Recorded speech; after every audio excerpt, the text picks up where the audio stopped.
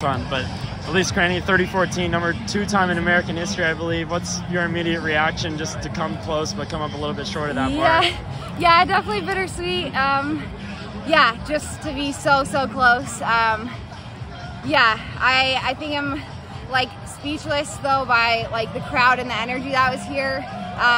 So I feel disappointed in like that, you know, the crowd and the energy was so great, and I really wanted to be able to bring the record for them. So a little bit bummed the last like 1200, but you know, I feel like I came here wanting to just, you know, finish on empty, give everything that I had, and I did that and it came up short, so that makes it bittersweet. But you know, I am just like honored to even be that close to Molly Huddle's time, and you know what she's been able to do in the sport. I've looked up to her for a while, and you know, Shalane, who had the number 2 time, so to be in that sort of company is really awesome, and just hope for some more fast 10K opportunities. But yeah, grateful for, you know, the energy out here and this really nice night of racing. Got it. And you basically did it by yourself for about 20 minutes of the race. Did you expect that? Did you know that you were going to have to kind of be doing it by yourself, and were you confident that you could do that? Yeah, I was really grateful for Lucia and Taylor Warner for pacing for a bit and getting it started off. Jerry had kind of said like probably like from 2 miles on, you know, maybe they'll go to 4K or maybe 5K.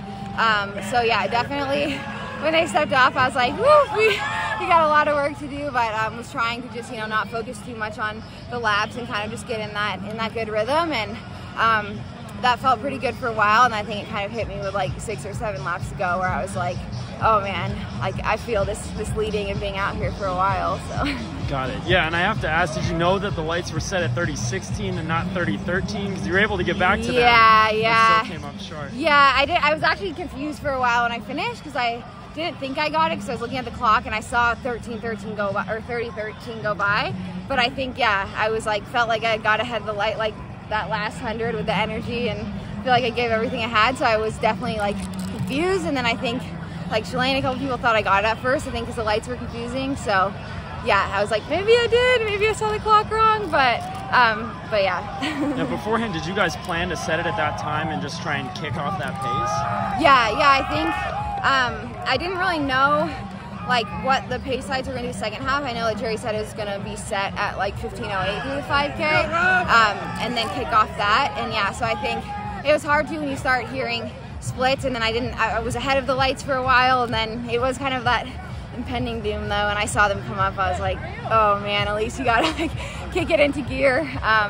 So yeah, then I think at that point I was so tired, wasn't really sure I wasn't thinking what it said. I was just like chase the lights and get to the finish line.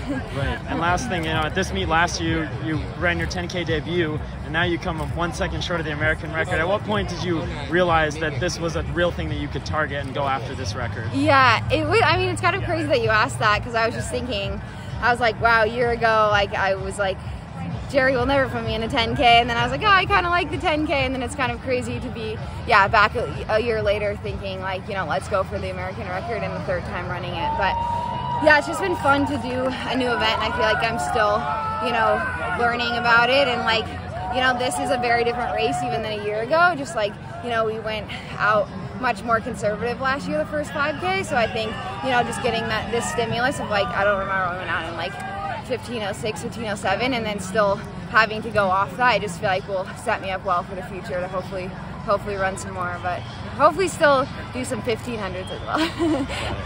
All right, that's all I have.